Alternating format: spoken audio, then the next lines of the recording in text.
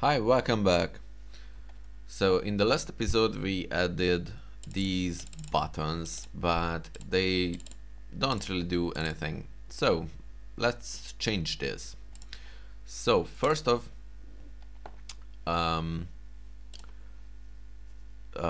we have to tell the buttons what number they have.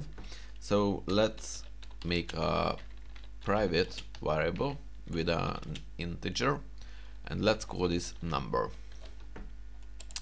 and make a public void in which we tell what number it is. So set number and pass it the number, and this dot number equals number. Okay, in the buttons grid view, and in the adapter, we tell the button which number it has, which is position plus 1. And if you remember, when we generated the grid, when we removed it, it just became a 0, and we don't draw zeros. So the delete button is going to be dot set number 0. But it's not going to change anything. We just told the numbers with which numbers they are holding. So in the game engine, let's create two private variable, which is going to be integers, and selected was x and selected was y, and they are going to be -1 for initialize for the first value, and we want to change it from outside the game engine. So let's make a public void, set selected position, and pass two integers, which is going to be x and y, and just pass it to the selected position, and also for the y-axis. And in the Sudoku grid view, if we select one of these cells, we want to tell the game engine we selected this. So game engine dot get instance dot set selected position x and y, and going to the number button. No, first game engine.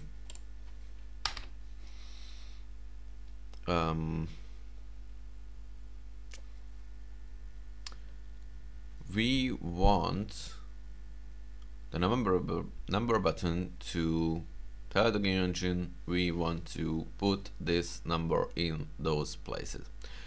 So let's call this public void set number,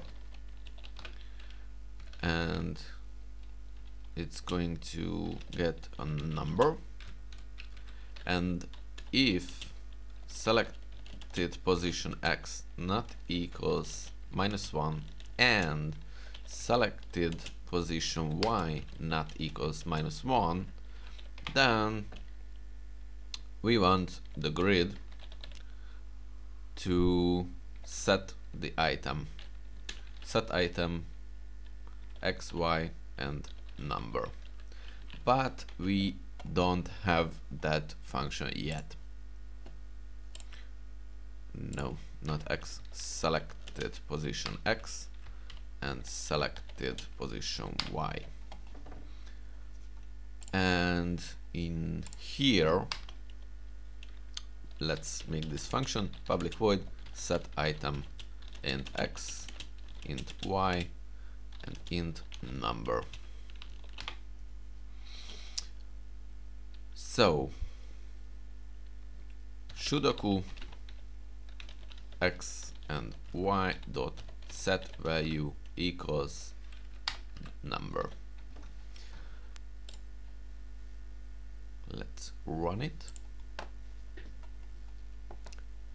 And as you can see, we select it and nothing happens because I always forget that we have to set the on-click listener, and also for,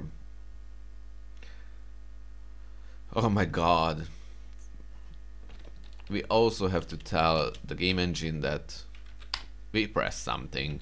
So set number and number. So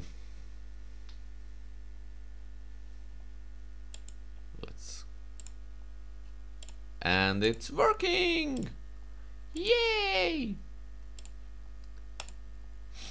But there is a big problem with it. So if we run again,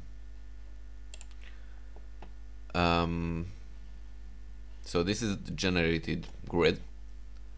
If we pass something that is previously being set, we can modify that in the real world, but we can just clear all. So we will continue with this in the next episode. Thank you for watching, and please subscribe and